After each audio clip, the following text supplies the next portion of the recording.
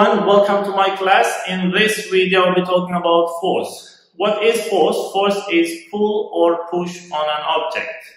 So force to be accurate, there must be minimum two objects interact with each other. More formal definition for force is transferring momentum in time. And force is symbolized by F on the top arrow. Arrow means it's a vector quantity. Vector quantity means which has magnitude and direction. And unit for force is Newton and measured by Newton meter or force meter.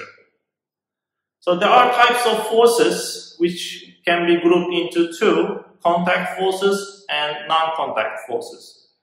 Contact forces are friction force, which occurs when two objects rub against each other, or muscle force we use to pull or push something. Another type of contact force is tension, pull of rope, string or wire. A resistance is also contact force, occurs when object and air particles rub against each other. Well, non-contact forces are magnetic force, and magnetic materials experience this force in the magnetic field. Electrostatic force is another non-contact force. Charged object experience this in the electrostatic field. Gravitational force, also non-contact force, objects experience this in the gravitational strength field. Let's talk about balanced and unbalanced forces. If an object under balanced force, the net force is zero, which means objects will be stationary or will continue its motion in a constant speed. If an object is under unbalanced force, it will accelerate or decelerate in the direction of the unbalanced force. Well, let's talk more about unbalanced force and its effects. Unbalanced force can change motion, which means unbalanced force can accelerate the object, decelerate the object, or start the motion of an object, or stop the motion of an object. Another important effect of unbalanced force is changing shape or size. This change can be elastic or inelastic, means permanent or temporary change. Example for elastic change: spring elastic change obeys to the Hooke's law. Well, what is Hooke's law? Robert Hooke says that extension of spring is proportional to the force applied in the elastic limit. Well, what is elastic limit? Elastic limit is maximum extent without permanent change.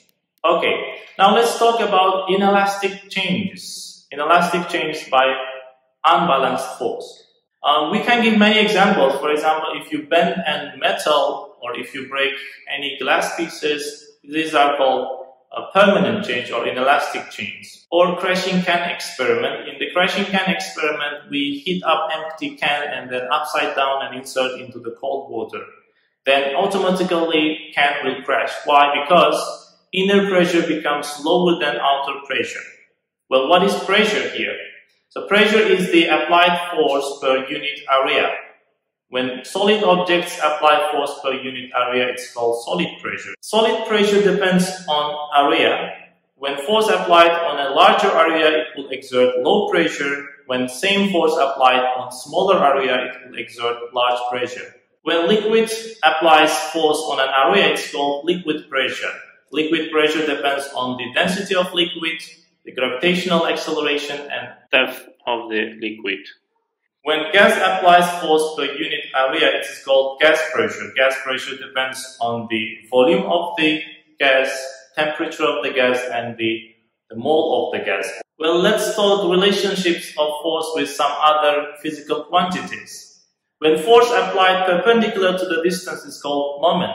And moment depends on the applied force in a perpendicular distance. Greater the force, greater the moment, or greater the distance, greater the moment. Moment also called torque or turning effect of the force. We use torque in everyday life to open nuts with spanners, for example, or opening the bottles, or in the lever systems, we use principle of moment in the wheelbarrow. Another relations of the force with center of the mass. What is center of the mass? Center of the mass is the place where mass thought to be concentrated. Well, if force applied to the center of the mass, object will be balanced. If the center of the mass is lower, object becomes more stable. and more force is required to move. Another physical quantity which has relation with force is momentum. Momentum is the product of objects' mass and velocity. More force applied on the mass, there will be more momentum. Momentum can be transferred from one object to another object. When objects collide, total momentum before is equal to the total momentum after the collision, which is known as also conservation of principle of momentum. Well, another relation of force with time. When force applied over time, it's called impulse. More force applied in long time will have more impulse. Or same force applied in a shorter time will have less impulse. Thanks for watching. This is all for this video.